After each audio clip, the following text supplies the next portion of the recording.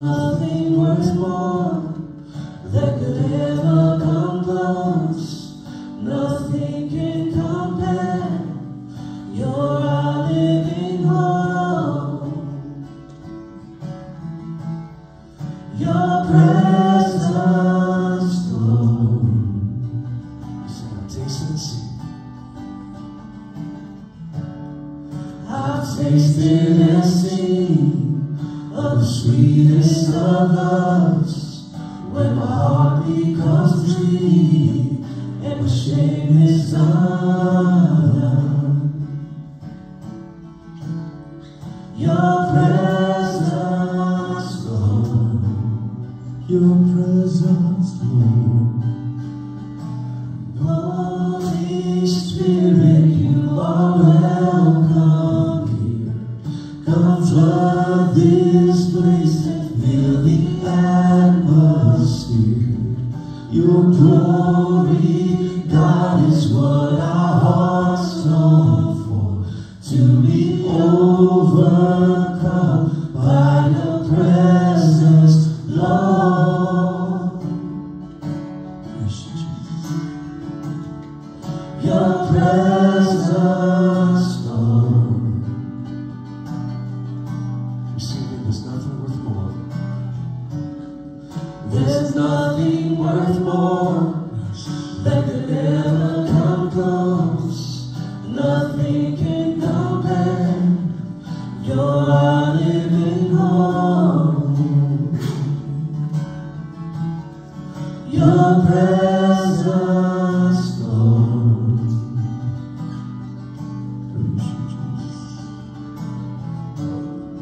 I've tasted and seen of the sweetest of loves, when my heart becomes free and my shame is undone.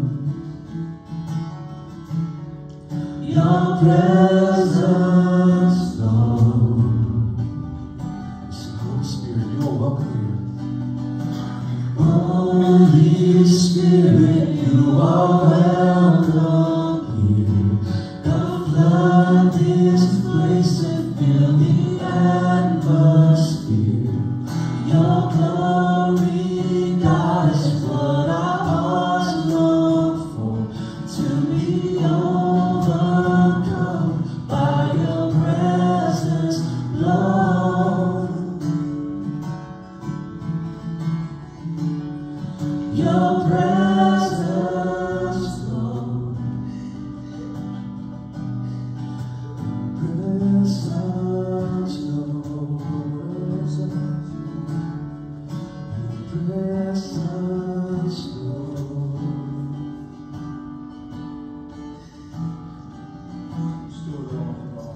I've tasted and seen of the sweetest of loves, when my heart becomes free and my shame is undone.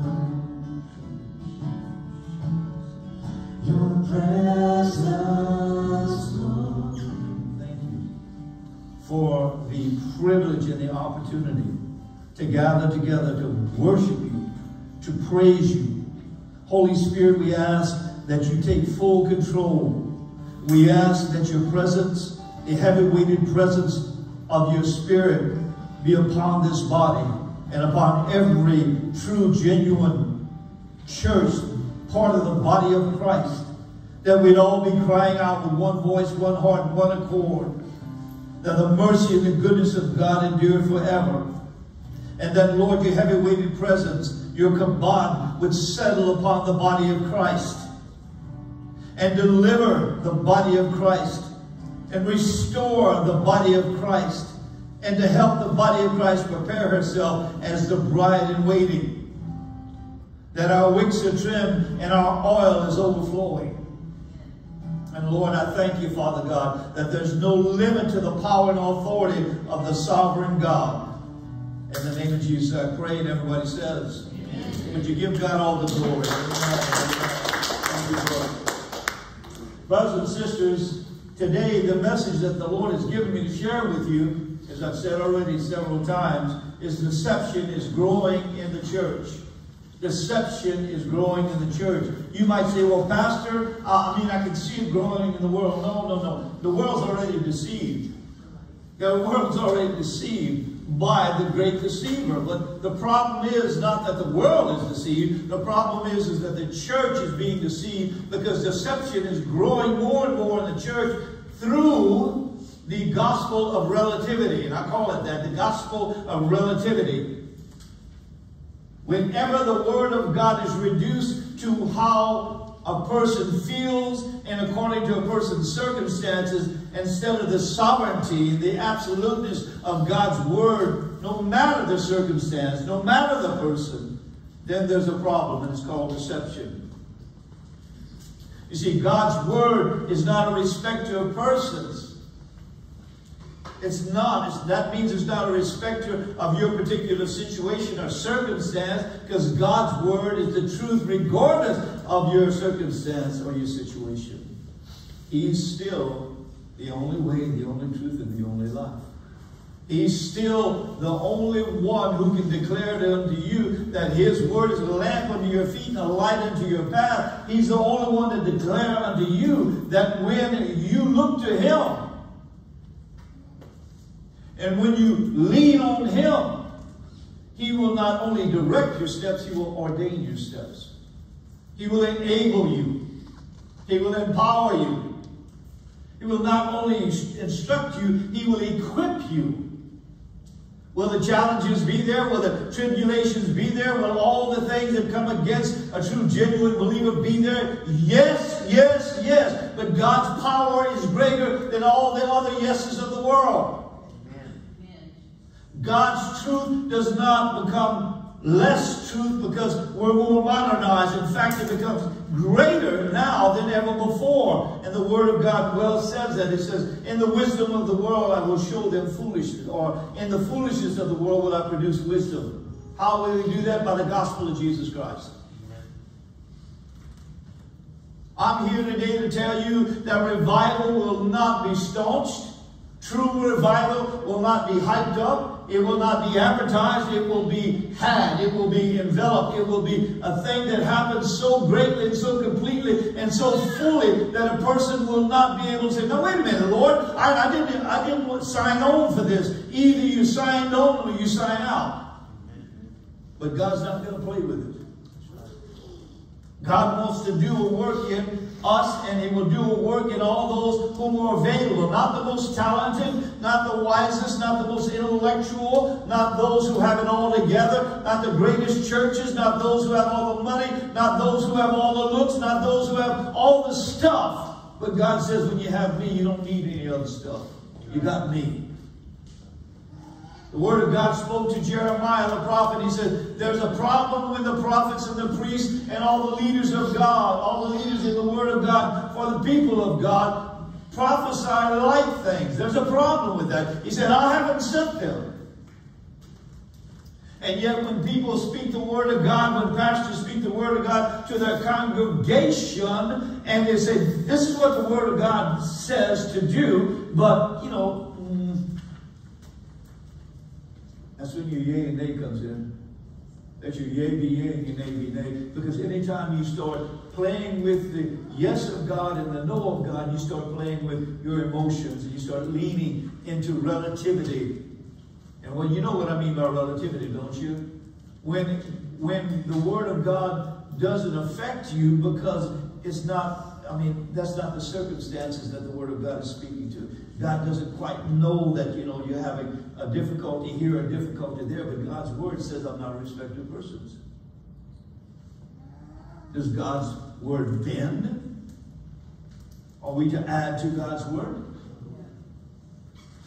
Are we to take away from God's Word? Father God, I just thank you for today, Lord.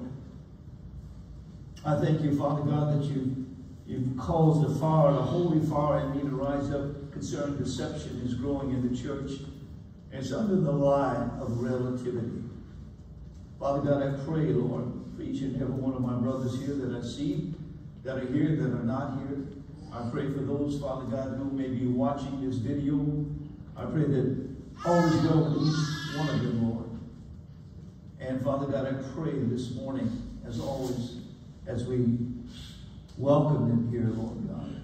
May the Holy Spirit continue to lead us into all truth. That's my prayer. Lead us into all truth. Not me, but the Holy Spirit. Because me or any other pastor or any other believer that walks outside of God's truth is in error, to say it mildly. But when you cause that error to be another gospel and you cause many to stumble, God will deal with you on that because of what you cause others, especially as a teacher of God's word. It says, let not many of you be teachers, because there's a greater judgment concerning that. And believe me, I know that. Our foundational readings this morning are found in 1 Corinthians chapter 10, verses 10, 1 through 14. As your major text reading, and your text will be found in that. Also, I want you to write down these, and we'll move quickly, and then we'll touch on the ones that need to be touched on. The others you read at home and study. That's Isaiah 5, verses 20 through 21, and verse 23. Jeremiah 17, 5 through 10. Matthew 24, verses 11 through 13. 1 Thessalonians chapter 5, verses 21 through 22. Ephesians 5, verses 8 through 17. And 1 John chapter 2, verses 15 through 17. Does anyone need for me to repeat any of that? Let me go through them. 1 Corinthians 10, 1 through 14 is your text reading, plus it houses your text. Isaiah 5, 20 through 21, and then verse 23. Jeremiah 17, 5 through 10. Matthew 24, verses 11 through 13. 1 Thessalonians 5, 21 through 22. Ephesians 5, verses 8 through 17. And 1 John chapter 2, verses 15 through 17. Your theme today is this: deception is an equal opportunity employer. So take heed. Deception is an equal opportunity employer. So take heed. What I mean by that is that anyone can be deceived if you allow the word to be removed from its sovereignty and its absolute truth. When you start allowing the word of God to be a hit and miss thing in your life, when you start allowing the word of God to be relative or non-relative, depending on how comfortable you are in the situation that you're in, then you are a prime candidate for deception. How many of you know that deception begets deception? Just like truth begets truth. Everything bears after its own kind, no matter what it is. Amen? Right now, before we go into our foundational reading, I want you to open your Bible, if you will, to Isaiah chapter 5, verses 20 through 21, and then 23. And we'll go quickly through that, because it's important that I set up the background for you. Word of God says in Isaiah chapter 5, verses 20 through 21, and then verse 23. You can include verse 22 if you really want to, but it's not what I think I need to say today in regards to what I'm sharing today. The Word of God says, woe unto them, hear me well, it's not me, it's God's Word. Woe unto them, does that mean everyone? Woe unto them that call evil good and good evil. Now right there, somebody with walking in the gospel of relativity would say, well, it depends on who calls good good or what they call good. In other words, what is good to me is not necessarily good to you. And what is evil to you is not necessarily evil to me. That's relativity. But does God's word support that? No, it doesn't. Not at all. God calls evil evil. And God calls good, good, and God calls good, good, and God calls light, light, and God calls dark, dark. God calls bitter, bitter, God calls Sweet, sweet. In other words, God, his word is yea and nay. If it's good, it's good. You can dress up a snake all you want, but it's still a snake, right? No matter if you put a dress or a pair of pants on it, it's still a snake, right? That's the same thing here. Woe to them that call evil good and good evil, that put darkness for light and light for darkness. Let me say that again. That put darkness for light. There are people today, believers or professing believers, or churches who have fallen so far that they don't even recognize what is light and what is darkness.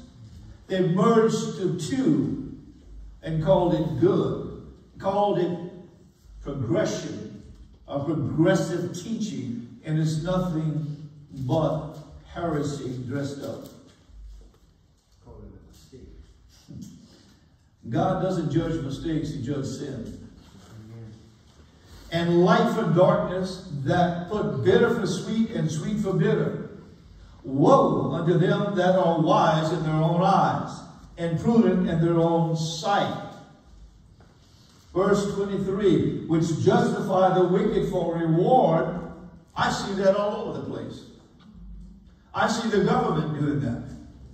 I see churches now doing the same thing. And God's not going to stand for it. He's not going to stand for it. You say, well, where's the love, Pastor? The love that God has declared hung on the cross. The love that God has declared spilled out his life for you and I. The love that God has declared not only hung on the cross, but was buried for you and I, suffered the judgment of God for you and I, and on the third day was raised up, not that we could stay in our sin, but that we would know that he and he alone is the only one that can deliver us and set us free by ransoming us, buying us back to the Father through his blood. And he didn't stop there. He makes 24/7 intercession for us because he's justified. Which justify the wicked for reward and take away the righteousness of the righteous from him.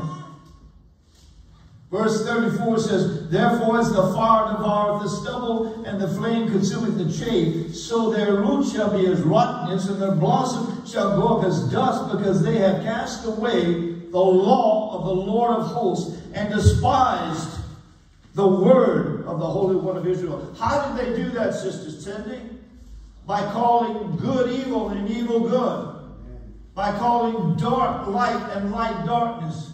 By calling bitter sweet and sweet bitter. How did they do that? By being wise in their own eyes and prudent in their own sight.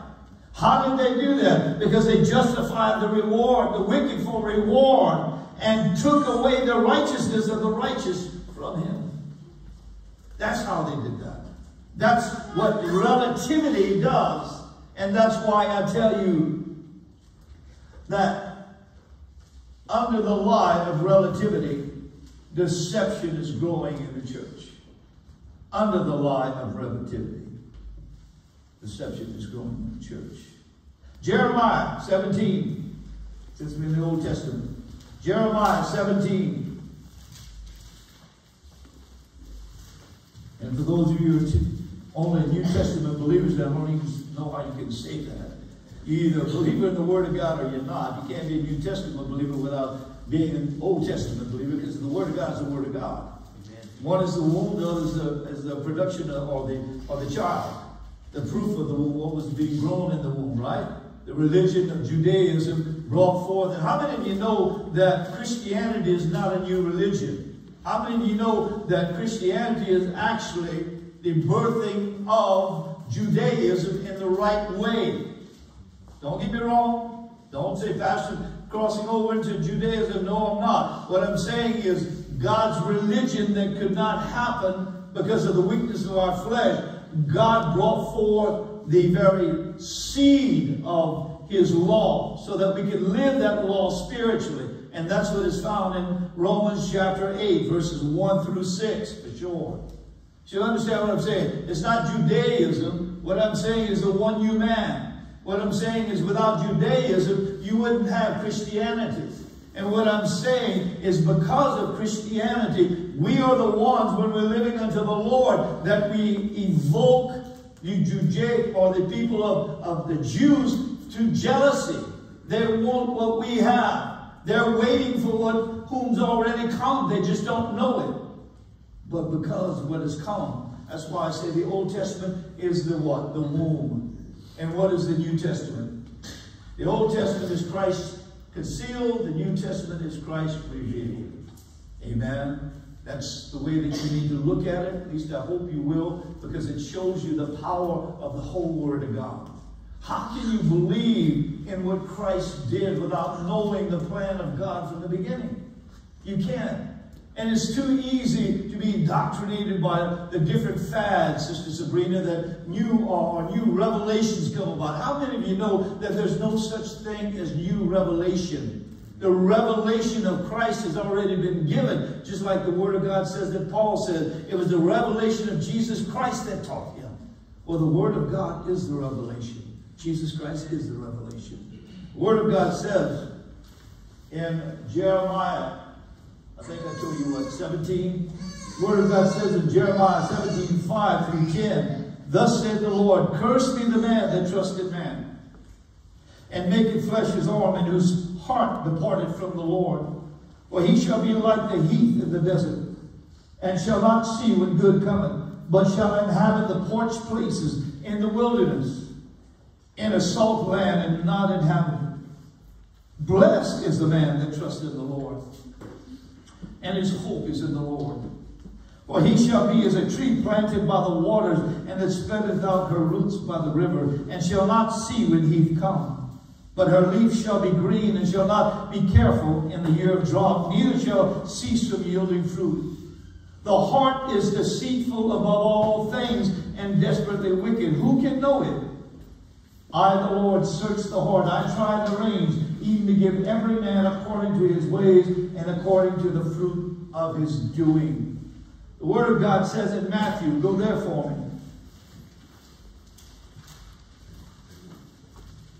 Matthew 24. This is when the disciples of the Lord God asked him some very direct questions.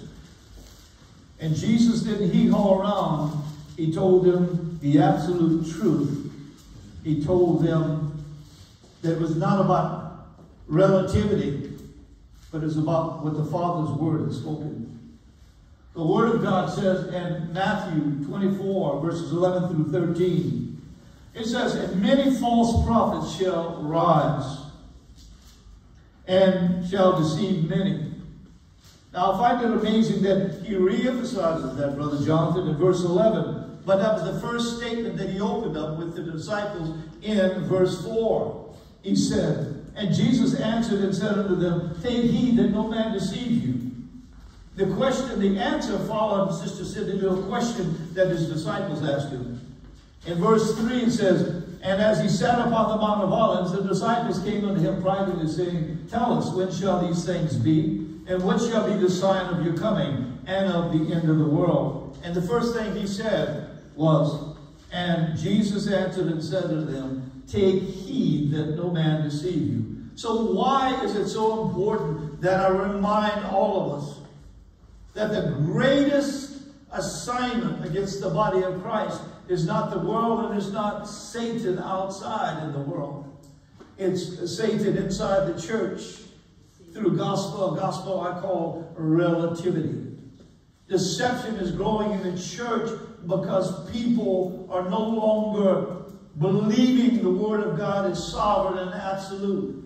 They're believing that the Word of God is meant to people in different ways. For some it's the truth, and for others it's not so much the truth.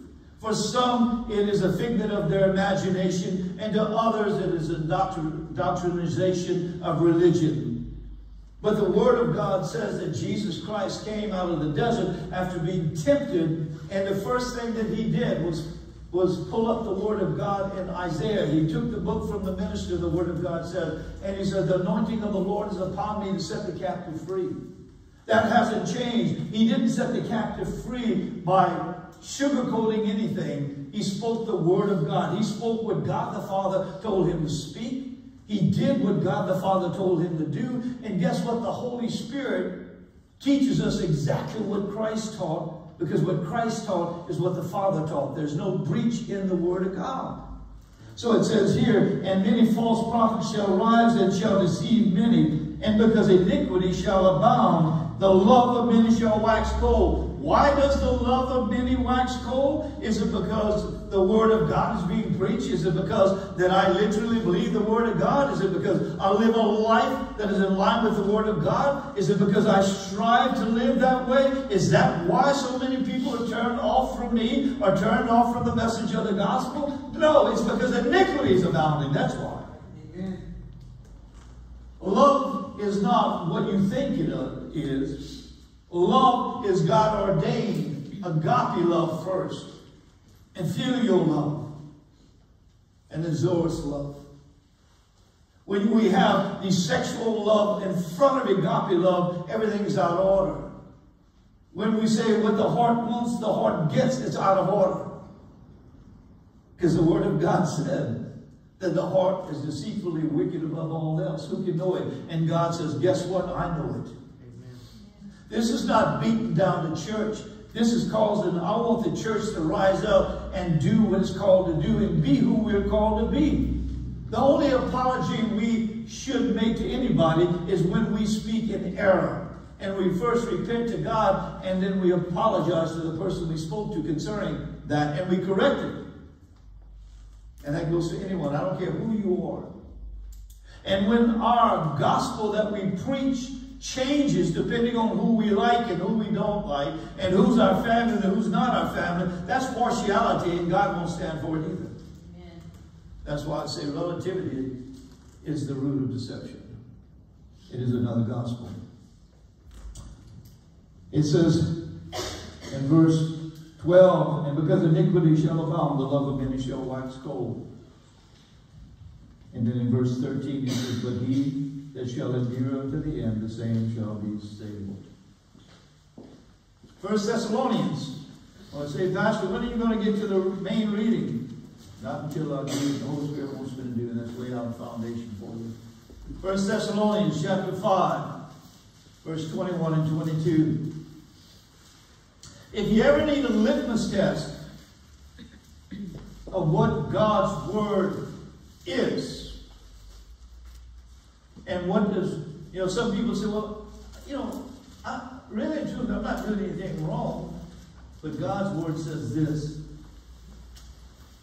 It says in verse 21, prove all things, hold fast that which is good. How do we prove all things? The Word of God, right? Well, yeah, but what if God didn't write the Bible? Well, let me ease your conscience. God didn't write the Bible. God didn't write the Bible. He inspired the Bible. Men were his tool, if you will, his pen. The Holy Spirit was the ink. But the Bible says that all Scripture is inspired by the Holy Spirit, by God. All Scripture. It means it's God-breathed. It's ruach. But when you understand that, it's like when people say, well, God's Word, it can be taken literally or non-literally. It doesn't really mean what it says. Then you're saying that God's breath is not alive. And the Word of God is alive. The Word of God says, prove all things, hold fast that which is good. Does not the Word of God tell you what He says is good and what is not good? Does not the Word of God tell you what brings about destruction in your life and what does not bring destruction in your life? Do you think that our God is a God? Now, I've had some people tell me, Sister Jan, well, I don't want to follow your God. The God, I want the God, the Jesus God that is on the lighter side, and He sat with sinners all the time and did what the sinners did. No. He sat with sinners because nobody else did. He wanted to bring them the Word of God. He wanted to bring them help. He didn't go to the bars with them. He didn't go to orgies with them. He didn't do all these things so that, he wanted to show himself a friend to sinners. No, he wanted to show himself a Savior to sinners, just like he was a Savior to me. Well, yeah, but Pastor, I don't like the God of the Old Testament. He's mad all the time. He's never been angry. Only thing he's ever been angry at is sin. You know why? Because of what it does to people, his creation. That's why. You say, well, yeah, but we all sin. Praise God.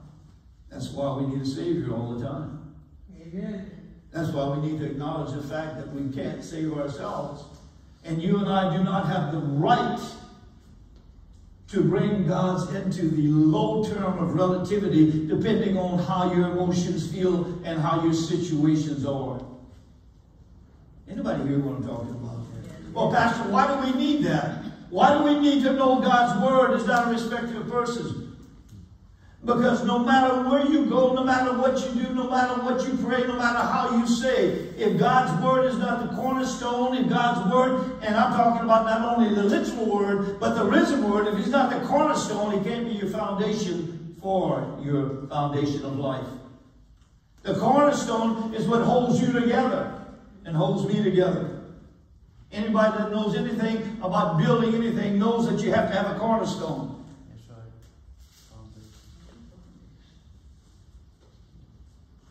Ephesians 5.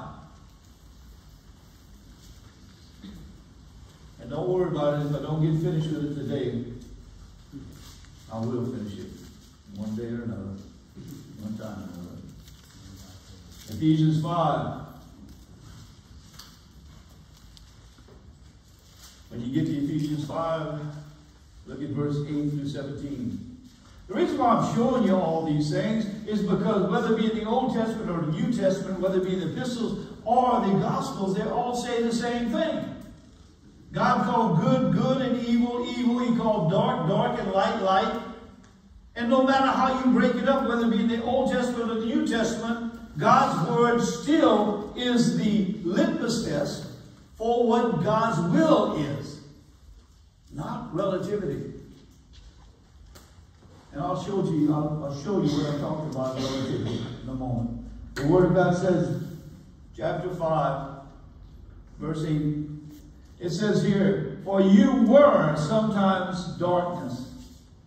And I like the way it says it because it speaks truth. It didn't say you were in darkness, it says you were darkness. You were darkness. For you were darkness, but now are you light. See, it says that and it qualifies both. You were darkness, now you are what? Light. It didn't say you're in light. It didn't say you were in darkness. It says you were. It makes it a personal how you were. You were darkness, but now you are light. Look at the contrast. It says, for you were sometimes darkness, but now are you light in the Lord. Walk as children of light. For the fruit of the Spirit is in all goodness and righteousness and truth, proving what is acceptable unto the Lord. And have no fellowship with the unfruitful works of darkness, but rather reprove them. Now, in this particular case, again, this is a foundational scripture for anyone preaching the Word of God, anyone following the Lord, whether it be a pastor or whether it be you as a genuine believer. It says this, have no fellowship with unfruitful works of darkness. So when you declare God's Word and you contradict what you just declared by saying, hey, listen, it's okay, you can partake of that and even bless them in that, but just make sure that they know how you stand. Well, that's hypocrisy. How can you say how you stand and then bless that which you say that God has not blessed?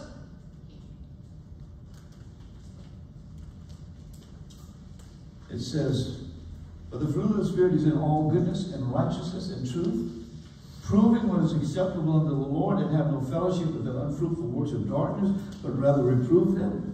For it is a shame even to speak of those things which are done in secret. But all things that are reproved are made manifest by the light. For whatsoever doth make manifest is light. Wherefore he said, awake thou that sleepest, and arise from the dead, and Christ shall give thee light. See then that you walk circumspectly, not as fools, but as wise on purpose, redeeming the time, redeeming the purpose of the time, because the days are evil. Wherefore be ye not unwise, but understanding what the will of the Lord is. 1 John 2:15 through 17.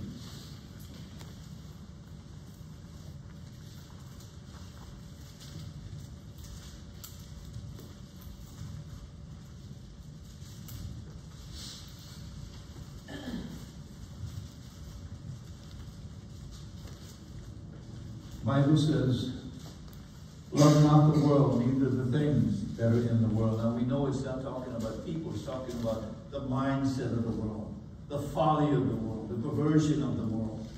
It says, love not the world, neither the things that are in the world. If any man love the world, the love of the Father is not in him. Wow. Well, I thought God was love. He is love. But a righteous love, a love that is permeating, a love that casts out all fear. A love that is real and just. A love that cares so much that he's not afraid to tell us the truth. To set us free so that we can love him back in the right way. I love the Lord with gratitude. I mean, nothing but gratitude. Because there's not a thing that's in me that's of any good but what he's placed there. And that gives me hope to continue to press in, because what he started in me, I have the confidence that what he started in me, he will complete. Because he started it, I didn't. The Word of God says, if any man love the world, the love of the Father is not in him. For all that is in the world, the lust of the flesh, and the lust of the eyes, and the pride of life, is not of the Father, but is what? Of the world. And the world passed away, and the lust thereof, but he that doeth the will of God abideth forever.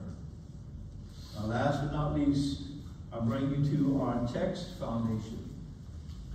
And I want us to look at our text verses, which are 11 and 12. Our text reading foundation is found in 1 Corinthians 10, verses 1 through 14.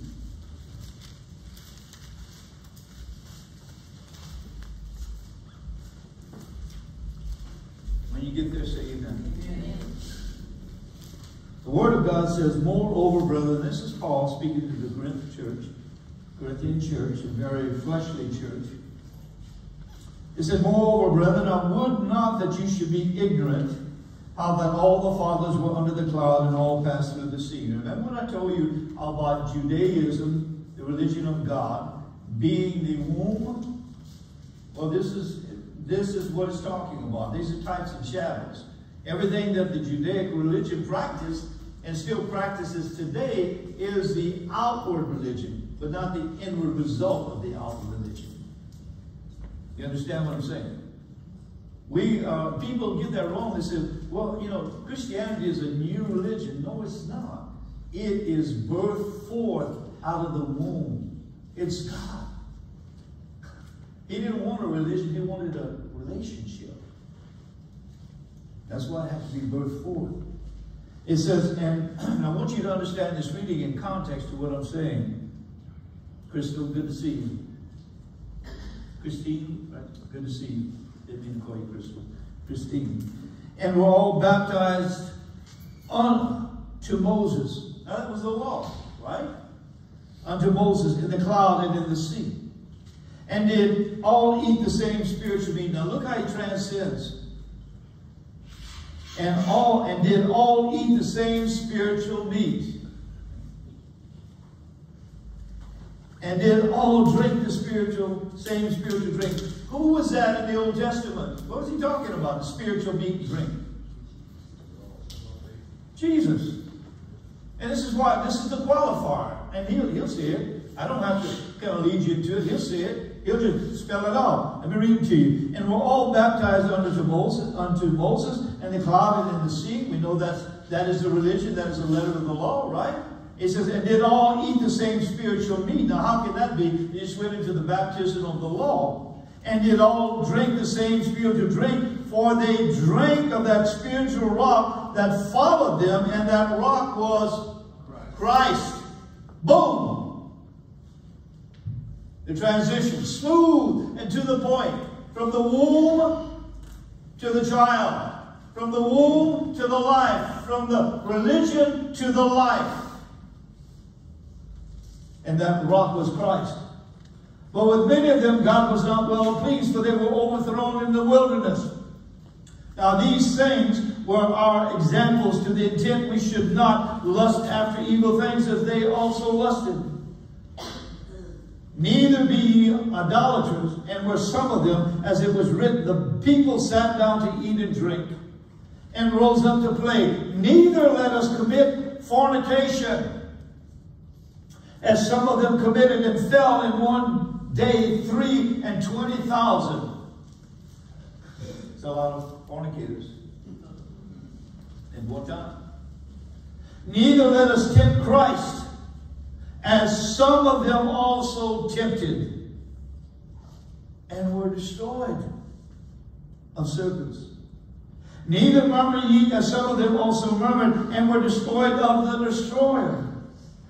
Now all these things, he's not putting this here, Sister Sabrina, for us to say, oh my God, I don't have a chance, I can't know. He's saying these things were written, the good, the bad, and the ugly, so that we can learn and not have to do those things that they did. So that we wouldn't have to learn through experience, that we would see what happened. And you know that, see, this is not gospel of relativity, this is the gospel of God. That if these things be practiced, this is what you can expect. And you say, listen, these things were written not to cause you fear, unless fear is in the right place, like we talked about. This is not causing you to feel, well, the God of the Old Testament, the God of the New Testament are two different gods. This is not to make you feel, well, you know, I can't enjoy life. No, this is so that you understand that God did what he did and does what he does so that we can enjoy life. The thief cometh to steal, kill, and destroy. But the Lord says, I've come to give you life and life and more abundantly. These things were in place for that reason. He said, now these things were our examples, to the intent we should not lust after evil things as they lusted. It says here, neither murmur ye, as some of them also murmured, and was destroyed of the destroyer. Now all these things happened unto them for examples, and they are written for our admonition. You know, like you tell me what admonition means? Instruction, yes. To teach us. Not to beat us up. Not to throw us in the corner and say we're no good, we'll never amount to anything. No, it's for our instruction. He said, listen, if you don't believe my word, see what happened to those that didn't know my word and acted out in disobedience. See what happened. I don't want you to do that. I've given you my word. To he who's been given much, much is required. I'm not only giving you my word, I've given you my spirit. I've given you a new spirit. I've given you a new heart. I've given you the opportunity and privilege to experience a new life like you've never experienced before. I've given you the power and the authority, and I've equipped you with the Holy Spirit so that you can look to he who is able to do exceedingly above anything you can possibly ask or imagine, according to the power that worketh in you, not me in you. And then he says,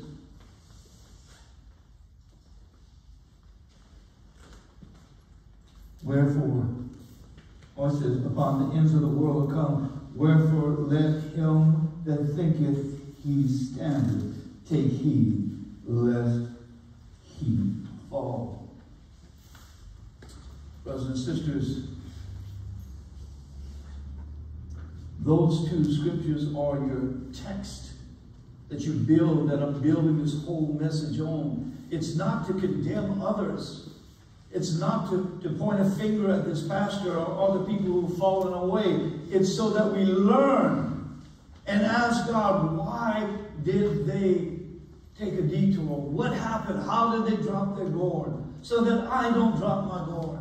So that I can stand firmly in the Word of God. Not in self-righteousness, not thinking you got all that or I'm all that. No, in humility, understanding that God is not a God of relativity. He's a God of His Word. And if He can't be a God of His Word, then how can we trust our salvation to Him? He goes on to say these other two verses there for you, but the two verses I want you to key in on is 11 and 12. It says in verse 13, there hath no temptation taken you, but such as is common to man. But God is faithful, who will not suffer you to be tempted above that you are able, but will with the temptation also make a way to escape, that you may be able to bear it. And then he says something like, it's out of the clear blue. It doesn't seem to add up, but then it does when you read everything else. It says, wherefore, my dearly beloved, flee from idolatry, from the idols of your heart. Flee from the idols of your heart. You say idolatry, well, that's what idols are. See, the idol of someone else is not necessarily your idol. But I want to tell you one of the greatest idols in the body of Christ today. Say what? Jesus Christ. No, one of the greatest idols. One of the greatest idols is pride. It stems from narcissism. Narcissistic. We seem to think that our problems are greater or bigger than anyone else's. That our circumstances and situations, you know, God's word may work for some people, but not for me. Because my situation is different. My circumstance is different. So therefore God's word is not applicable to me. So I got to work out something else, you know. And I'll give God the glory after it works out the way I need it to work out. God says, no flesh shall glory before me. So God's word says. You see, the biggest idol in the body of Christ. You say, well, no, that's in the world. No, I'm saying it's in the church. Because you see, what's happening, the reason why so many pastors and so many believers that once stood firm on the Word of God are error. Right now, I prayed for this pastor, but he's a type and shadow of many of us. We start to lean more and more conveniently to relativity concerning family, concerning friends, concerning different situations that involve people that are close to us. It's not that we don't, I believe in the Word of God, but when it comes to them, it's not as tight. You know, we may say it, but you know, we kind of want to play, have some wiggle room there so that they don't feel, well, I want to make sure I don't close the door. Let me tell you something. You can't close the door no more so than you can open it. God opens it, God closes it. People close doors, not you. You don't close the door on someone else when you share the Word of God. People say, well, you know, I don't want to share the Word of God in the truism of the Word of God because it's going to turn them off. Well, let me tell you something. They were turned off to begin with. So the thing that you want to do is try to turn them on to the truth. Is anybody hearing me today? You see, it's not about that pastor, that Christian, that one not doing right or falling into error. It's when that error is deception that becomes delusion. And when delusion becomes delusion, then they won't hear the truth nor receive correction, nor conviction, nor chastisement. Deception doesn't live by itself. That's why relativity is the root to deception. Deception doesn't live by itself because its whole purpose and primary goal is to produce a delusional mindset.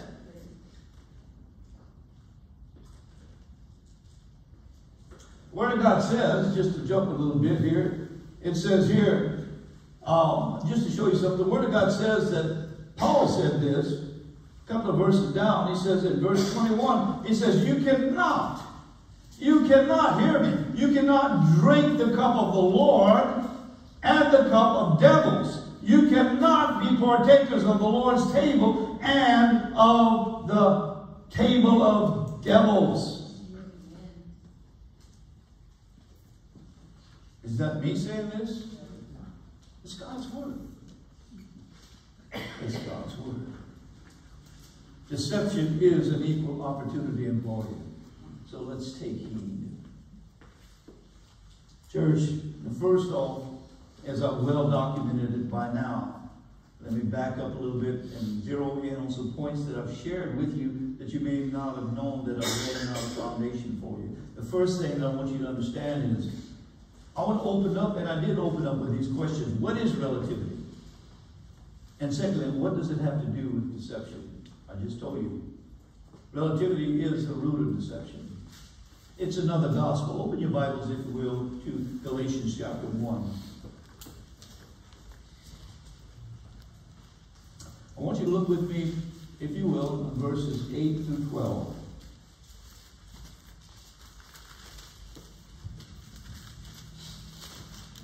Paul speaking to the church in Galatia. He says, but though we or an angel from heaven preach any other gospel, that is Galatians chapter 1, verse 8. It says, but though we or an angel from heaven preach any other gospel unto you than that which we have preached unto you, let him be blessed. What? Oh, he said, let them be accursed, not blessed, right? Okay, let's make sure. Let's understand that. As we said before, this is not the first time that he dealt with this, apparently. Because he said this. And again, a lot of people will say, well, he's talking about the gospel of grace versus that of legalism. It's more than that. People want to cut it up into just a little black and white issue. It's not. It's about what the Word of God says spiritually, the context spiritually, and the depth. The Word of God says, as we said before, so say I now again. In other words, that's how important it is. He said it before, and he's going to say it again. If any man preach any other gospel, any other, that means several different ones, right? Unto you, then that you have received, let him be accursed. For do I now persuade men or God? This is where your relativity comes in at. Because when people want to persuade men, when they want to kind of snuggle up to men, they will preach another gospel. But when they want to be walking with God, they will preach his word. Or do I seek to please men? For if I yet please men, I should not be the servant of Christ. But I certify you, brethren, that the gospel which was preached of me is not after man. In other words, it's not based off of relativity. When I share the word of God with you, I don't speak at you, I share it with you. I remind you that the word of God, as a believer, to me, and anybody that's a genuine believer, should have the word of God foremost, centerpost in their heart. Because the word of God is a lamp unto our feet and a light unto our path. The word of God warns us about the problem of sin and tells us about how valuable the law is to us in a proper perspective. The moral law has never been canceled. It has never been disqualified. The moral law is based in the two commandments of God. Thou shalt love the Lord thy God with all thy heart, soul, and mind, and thou shalt love thy neighbor as thyself. You cannot love your neighbor as yourself until you have the first one right. And it says after that, all the other law and the writings of the prophets are housed in those two commandments. When people want to accuse you for being a legalist is somebody that just speaks a word but doesn't do what they speak. A legalist is commanding people to do something in order to have a relationship. God doesn't command you to have a relationship, but because you've been set free, you do have a relationship. Therefore, you want to please God. And you want to serve God. The Word of God says here, for I neither received of man, neither was I taught it, but by the revelation. Remember what I told you earlier? A lot of people want to tell you there's all kind of new revelations coming about. There's not. There's only one revelation. And Paul declared what it is. He says, for I neither received it of man, neither was I taught it, but by the revelation of Jesus Christ. But by the revelation of Jesus Christ. Is Jesus Christ the only begotten Son of God, the Father? Did Jesus Christ pay the price for our sins? Did Jesus Christ give us because of what he paid for? Now, people say we have a free gift of salvation. I agree with that because you can't earn it. But it was not free, was it? It cost God, the Father, his only begotten Son. It was paid for. So it was paid for. It's a free gift to us. But does that say that because it's a free gift to us by grace through faith, not of our works, lest we boast, does that mean that we are not obligated through thanksgiving and gratitude to live unto the Lord? Not because we have to, but because we desire to. We want to. And yes, we're challenged every day of the week. Yes, you're tempted every hour of the day. Yes, you make errors, but don't make your errors a rule of thumb and say grace covers that. If you are in error, if you make a mistake, it's totally different, my brothers and sisters, than from sinning and sinning willfully. There's two different scenarios there. When you make an error, sometimes people want to go through the front door there that we lock after a certain time. So they go there and they trying to get out, and they can't get out. Why? Because it's locked. The door's open here. We don't condemn them because they try to go through the front door. We route them to where they're supposed to go. The Word of God is very much the same way. There's some areas that are locked for a reason so He can bring us to another way, a better way. A way that is more prosperous, a way that is enabling us to stand firm. Deception is growing in the church, and the reason why it's growing from the church is because it's being spilled out from the pulpit. And people are loving to have it that way because it doesn't convict them where they are. They can say yes and amen and put their money in the till plate and all that kind of stuff and tithe and say, well, I'm good, I did my obligation, and go run outside and live like they were before and not having any concept of what God wants from them. And they're so easily tossed off of that platform of grace. Because you see, when you start acting out in relativity, you're saying exactly what I'm saying right now. Relativity becomes the new norm. And we see that, if you don't believe me, you see that in all the woke platforms that are here. That's all about relativity. When you see that about the abortions, it's all about relativity. Well, you don't understand my situation. All that I'm talking about, when people want to contradict God's word, yet speak God's word when it's convenient. When people want to make it a showmanship, or pastors want to make it nothing but a job and not a calling, then it's easy for them not to take heed. When, in all truth and honesty, when pastors preach the word in and out and counsel in and out, and people don't take the counsel, and they constantly call them and say, but this is my situation, I don't understand, and finally he said, well, it's like this particular pastor said, he said, does that person know how your stance is in Christ? Do they understand your faith walking? Do you understand that you don't confirm any of this? And they said, yes, we do. And he says, well, then, as long as they understand that, you can bless them. Is that right? That's an oxymoron. That's a contradiction. How can they believe you?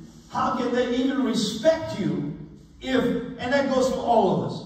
How can people respect and believe that our faith is genuine if what we do, we speak one thing and we cancel it out by our actions?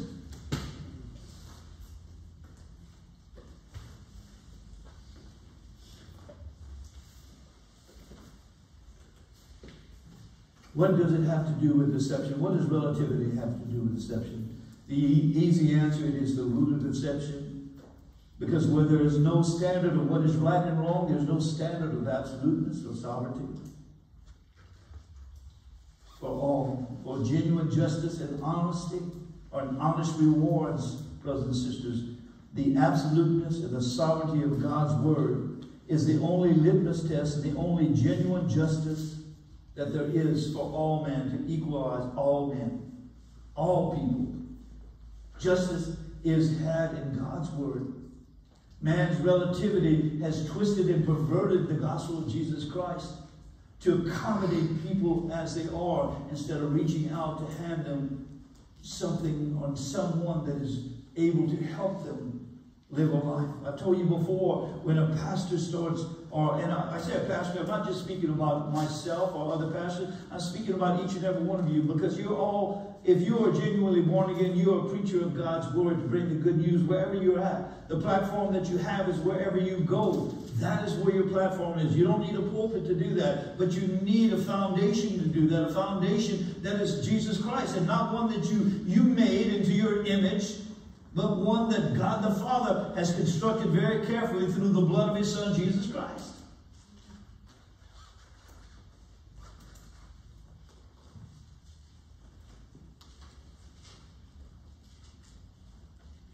Brothers and sisters,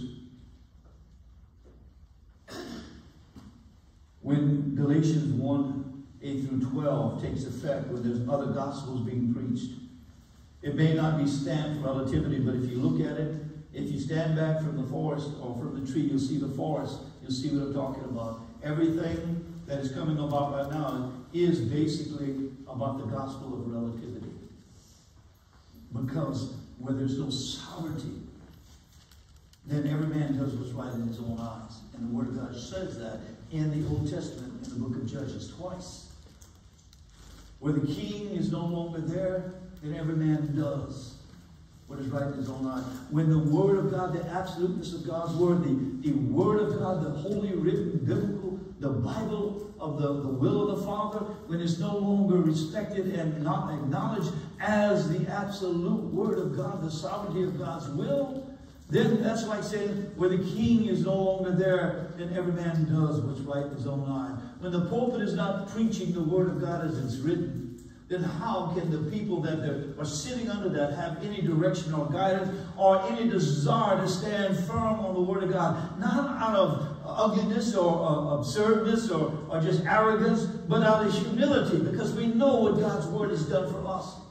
The Word of God, you cannot, I told you before, you cannot take fresh water and salt water and mix the two and say that you have fresh water.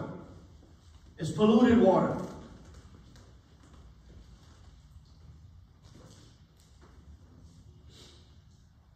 What I'm talking about, brothers and sisters, is nothing new. And actually it started.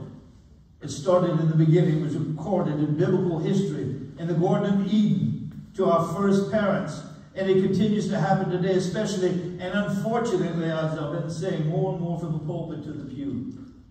In the book of Judges, as I just stated, the word of the Lord says in Judges 17:6 and in Judges 17:21, Judges 21:25 and Judges 17:6, it says, in those days there was no king in Israel, and every man did that which was right in his own eyes. Why?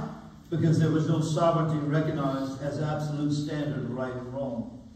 That's what the Word of God is about. It's a standard of what's right and wrong. So with that said, let me just right now revisit the definition of relativity and how it relates to deception, especially in today's culture of the church. The definition of relativity, by the way, if I move too quickly for you on that, is Judges 17:6, you write it down for your study, and also Judges 21:25 reiterated that same statement for a reason. That's how important it is. Church, the definition of relativity is this. It's the absence of standards. The absence of standards of absolute and universal application. That's the technical definition. Let me read it to you again. It's the absence of standards. In other words, the Word of God tells us what is right and wrong. But when that is absent, there's no universal application. You know what happens then, Sister Sabrina? Iniquity abounds. Because there's no application of the universal standard of right and wrong. That's what happens with relativity. Anybody understand what I'm talking about? Yet God's Word has never changed. And I'm going to find a place to stop because I'm running over time. But let me tell you, I'm not finished with this message. I just cooked you a little bit of toast. The Word of God says He has never changed. He says His truth is absolute and that He is sovereign. In Isaiah chapter 43, verses 9 through 13, the Word of God says, let all the nations, that means all the people, be gathered together. This is a challenge ushered by God Almighty. And let the people be assembled. Who among them can declare this? And who among them can show us former things? Let them bring forth their witness, that they may be justified. Or let them hear and say, it is true. You are my witnesses, saith the Lord, and my servant whom I have chosen. Why? That you may know and believe me and understand that I am He. Before me there was no God formed, neither shall there be after me. I, even I, am the Lord, and beside me there is no Savior. Wow. I have declared and I have saved, and I have showed when there was no strange God, small g, among you. Therefore you are my witnesses, saith the Lord, that I am God. Boom, again. Yea, before the day was, I am He. Boom, again. And there is none that can deliver out of my hand. I will work, and who shall let it? And then Isaiah 55, verses 8 through 11 says, for my thoughts are not your thoughts, neither are your ways my ways, saith the Lord. So therefore, relativity has no value when it comes to the Word of God, is it? Because relativity is about our thoughts, our emotions, our situations, our circumstances, our narcissism. But it's not about godliness. He says, for my thoughts are not your thoughts, neither are your ways my ways, says the Lord. For as the heavens are higher than the earth, so are my ways higher than your ways, and my thoughts than your thoughts. For as the rain cometh down and the snow from heaven, and returneth not thither, but watereth the earth, and maketh it bring forth in bud, that it may give seed to the sower and bread to the eater, so shall my word be that goes forth out of my mouth. It shall not return unto me void, but it shall accomplish that which I please. And it shall prosper in the thing wherefore I sent it. And you can understand where he's saying this, and if you want a cross-reference for your study in the New Testament, just write this down. Write 2 Peter chapter 1, verses 16 through 21. And also write 2 Peter chapter 2, verses 1 through 9. That's 2 Peter chapter 1, verses 16 through 21. And 2 Peter chapter 2, verses 1 through 9.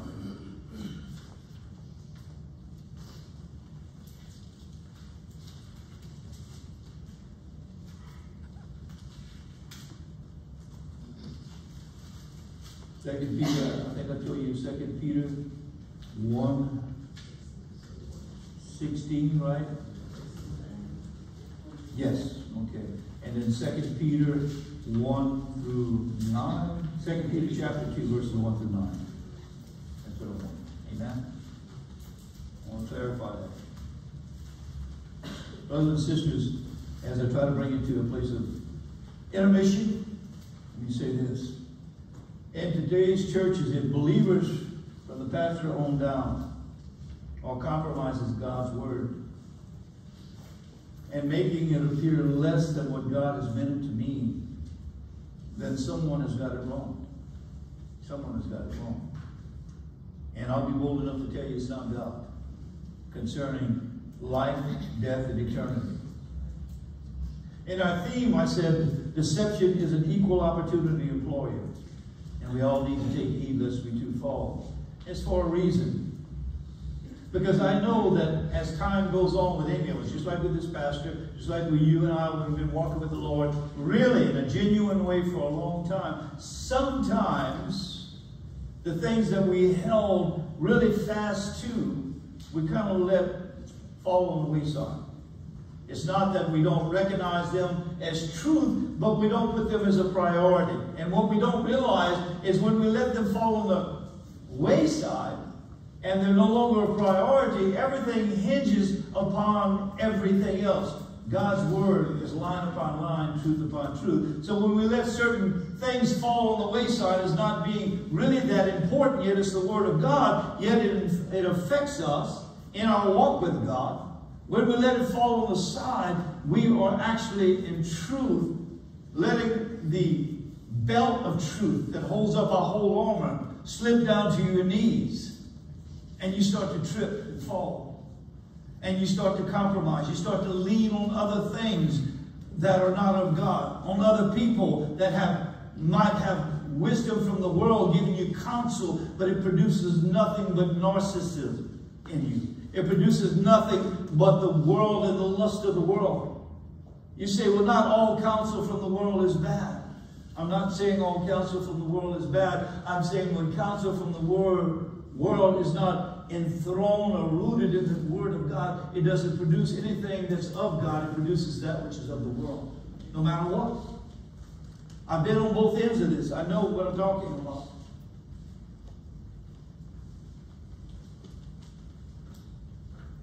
Deception is an equal opportunity employer. And as time goes on, the Bible says that many start to scoff at the idea of judgment and of Jesus returning. Because after all this has been talked about before, have not you heard it before? Jesus is coming back. Jesus is coming back. We need to get our lives right. We need to get our houses in order. How many times have you heard that before? How many times have I preached that before? How many times in the last year has people preached it? Not too many. Not anymore. But I'm preaching it.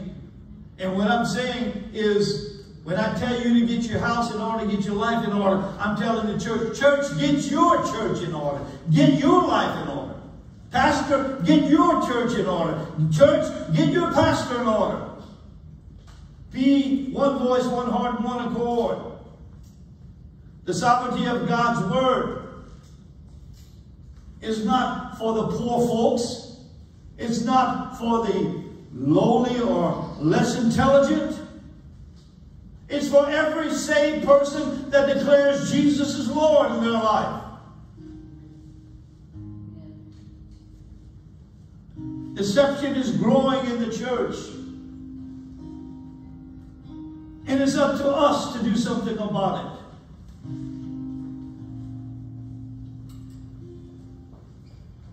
We need to stop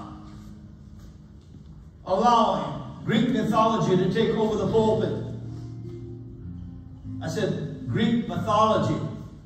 The Trojan horses that come into church accepting the world. Oh my God, the world's starting to like us. Well, that's a shame.